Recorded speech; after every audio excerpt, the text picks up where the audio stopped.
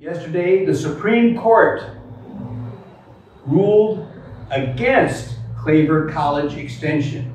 The judge said that Claver College Extension had no authority, had no rights to bring a suit against Peter Claver Parish. So Claver College Extension must now vacate the building. I'll give them 1 week to do that. And then the teachers from the buildings across the street will move into their classrooms and set it up the way they like it.